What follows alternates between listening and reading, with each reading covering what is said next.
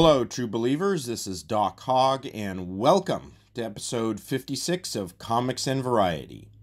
If you like this channel, please do subscribe. Hit the notification bell to be notified when I post new videos. And for the sake of YouTube's search algorithm, please do hit the like button. Alrighty, later on in this video, we're going to have a great episode of Hogg's Headlines. But first, we're going to hear from our friend and contributor, Jason Meadows.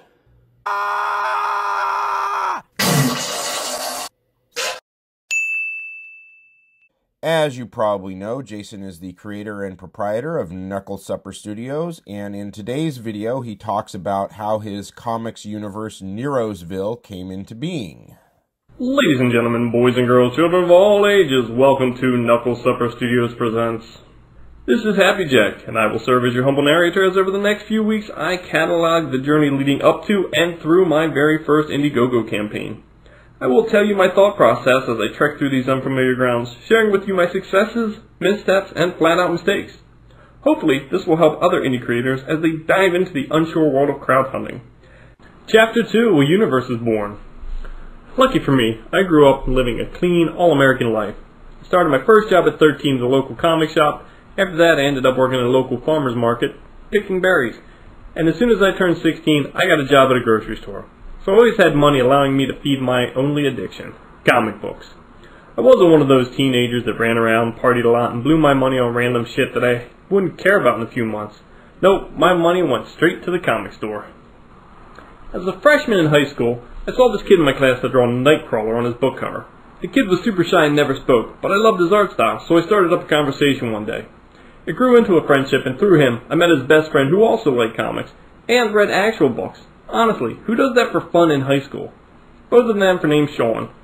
So, due to his long hair, artist Sean became hippie. My best friend Dave read comics a little, but wasn't a real fanboy. I now had a group of fellow comic fans as friends. These were the best times of my life. We'd go to the comic store together every week. We'd discuss different titles and recommend books to each other. I found my people. Hippie was and is a better artist than me. I realized quickly and accepted it. It was good for me. I was always the best artist in my elementary school and middle school, so meeting Hippie drove me to up my game. Over the next couple years in high school, Hippie and I would work on things together. He'd pencil stuff and I would try to refine my inking. We would design characters together and come up with ideas, and we would dream of someday working for Marvel and living in New York City. Our senior year, Sean, Hippie, and I decided to make up a comic book. With Sean as the writer, Hippie on pencils, and myself doing inks, we were going to make something that was awesome. Aside from a few general story outlines and character designs and pinups, the project never actually went anywhere.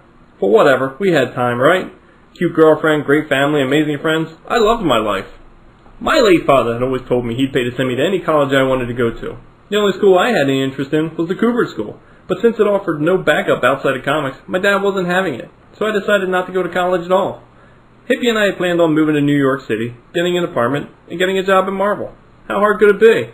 But within a year of graduating, Sean and David both left for boot camp. Hippie settled in with his girlfriend, who was sure I was a bad influence. Honestly, I was. So he wasn't allowed to come out and play with me anymore, because she was sure I was going to lead him into trouble. Honestly, I would have. And my girlfriend and I broke up. I was 19 and alone in the world. My world was gone in a snap. So I threw myself into my 9-to-5 job, made some new friends, and discovered the joys of partying and bar fights. I was still collecting comics, and was a creator at heart, but chasing liquor and women had taken precedence. And that's how my life continued for the next 4 to 5 years. But one day, while working at a plumbing supply shop, I met a beautiful younger woman who worked for the same company, but at another location. We started dating, and I introduced her to comic books. She really got into it and started collecting her own titles. We went on road trips to explore new comic shops, and she was content to just chill in bed and read comic books. Times were good again. I was drawing and the floodgate of ideas was open. Then, one day at work, I had a customer looking for an old Kohler toilet tank in desert blue. When it came to old, odd stuff like this, there was really only one source, AF Supply in New York City. There were two things AF was known for. A, having old, out-of-production product, and B, being extremely rude. So I made the call that day, and before I could even finish my sentence, he interrupted me with an abrupt no. I was in a bad mood and sick of this guy talking to us this way. So I decided to take a shot at him. Before he had a chance to hang up on me, I started to say, okay, well thank you for, and mid-sentence he starts to say no problem. But I'm on a roll, so I finished my thought. Okay, well thank you for your help there, Happy Jack. The guy yelled, "Asshole," and slammed the receiver down. I was pretty ticked with myself, and as the day went on, I couldn't stop thinking about that name, Happy Jack. I just really liked the way it sounded. And no, I wasn't familiar with the Who song at that point. Sitting at my desk, I was amused, envisioning how aggravating it would be for a supervillain to have some superhero in a goofy smiley mask cracking wise while kicking his ass. That weekend, while my girlfriend and I were chilling, her reading comic books and me doodling, I remembered the name and sketched out the very first incarnation of what would become Happy Jack. From that first sketch, I felt a connection to that character, and the story ideas just flowed. But even then, as much as I loved Happy Jack, I knew myself well enough to know that I would not only grow bored writing Happy Jack, but also, he wouldn't work in all stories. I mean, you couldn't just replace Spidey with Man-Thing in Kraven's Last Hunt. So how do you do an ongoing title with no singular star? Around that time, Image Comics launched Astro City. I picked it up and I loved it. I realized it was exactly the format I'd been looking for. So, what do I name the book? What cool name could I come up with for this town with the highest population of superheroes in the world? I kicked it around for weeks. Nothing. Then one day, I had this vision of riding a Greyhound bus into the city, and there was one of those big Welcome To signs as you enter the city limits. It read, "Welcome to Neroesville," but someone had spray painted an H over the end, so it read, "Welcome to Heroesville." Boom. Right there I had the book title and the direction. Neroesville was born. A few months later, that girlfriend and I split up. She was younger than me. I was ready to settle down, and she wanted to explore the world, so she accepted a job offer in Denver, Colorado. Alone again, I started working on what I had planned to be the first issue of the book. It was 1998, but around that time I was reunited with Hippie, and he had an idea for a book. He's an amazing artist, but with me being the writer, I put TFN on the back burner to flesh out his idea. We founded Leadslinger Studios in 1999, and published 2 issues of Revelations, an issue of Project Reborn, and 2 issues of Tales from Neroesville. Now, bear in mind, this was before the days of crowdfunding, so every penny for printing books, con tables, and hotels came right out of my pocket. Sure, the cons were fun. Meeting fans and meeting creators that I grew up reading was exciting.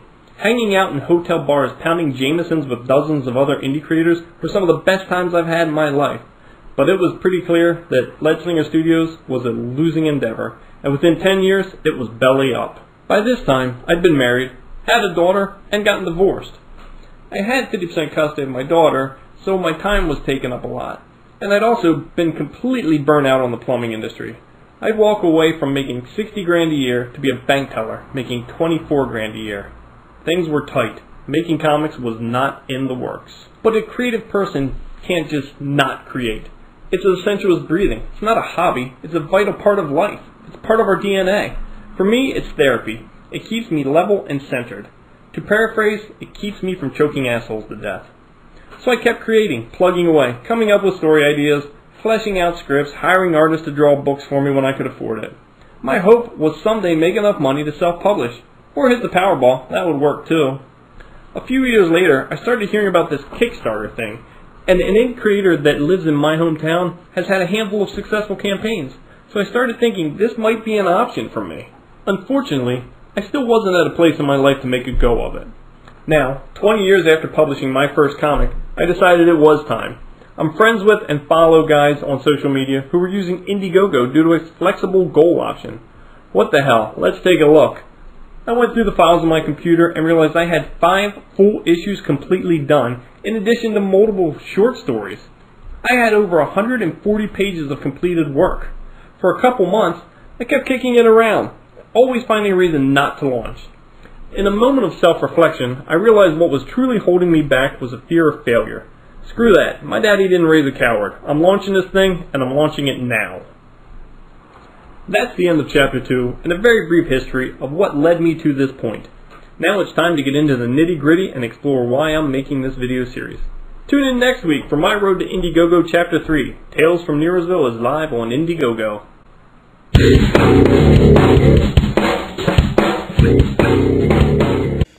Thank you very much, Jason.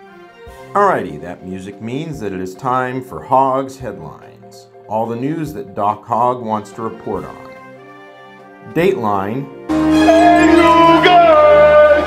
Okay, this came from an SJW website, and it is a gem. So let's get started. Hey guys, welcome back to Now This. Guys is a simple term. It could mean boys, or if you're modern, hip, it means people. At first glance, guys seems inviting, friendly, maybe warm, even comedic at times. But it, like many male default terms, should not be normalized as an all-encompassing phrase, innocent as it may. I gotta tell you, I like being lectured to by someone who looks like she is barely old enough to enter a bar legally. I mean, as a middle-aged guy, I think there are few things more enjoyable than someone giving me the benefit of her inexperience. While we may understand the word means no real harm, with a deeper look, you'll understand that we've been ignoring the cognitive impact on women as well as gender non-conforming folks by only explicitly addressing the male-identifying individuals present. For decades, we have set a standard of only addressing the men in the room. I guess this greeting was all in my mind. Ladies and gentlemen, Mr. Leonard Cohen. Ladies and gentlemen, we got him. Ladies and gentlemen, boys and girls, children of all ages. Good evening, ladies and gentlemen. You're not a bad feminist if you're comfortable with using the phrase, guys. Oh, thank God. I was so worried about that. What a relief. There are larger issues that we, the feminists, need to combat. Reproductive rights, rape culture, violence against women, LGBTQ rights, and the general reprogramming of most people's minds when it comes to the valuation of women in society. Shall I tell you why we brought you here? To cure you. To make you sane.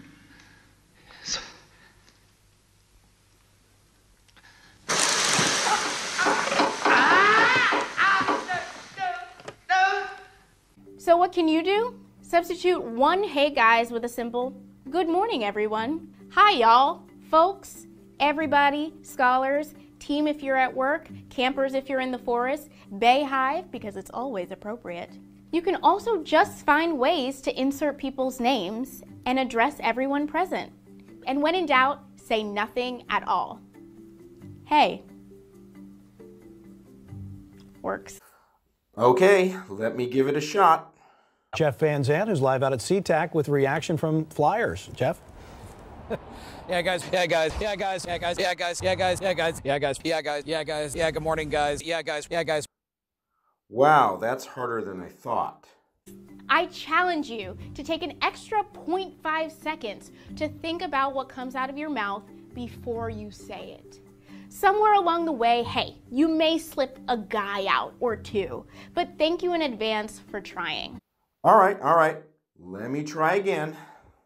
Yeah, guys. Yeah, guys. Yeah, guys. Yeah, guys. Yeah, guys. Yeah, guys. Yeah, guys. Yeah, good morning, guys. Yeah, guys. Yeah, guys. Yeah, guys. Yeah, guys. Yeah, guys. Yeah, guys. Yeah, guys. I have fallen into a pattern. Guys, back to you. Geez, I must have really been brainwashed by the patriarchy. Face it, the things we do and say matter. So if you do nothing else, repeat after me. I am powerful.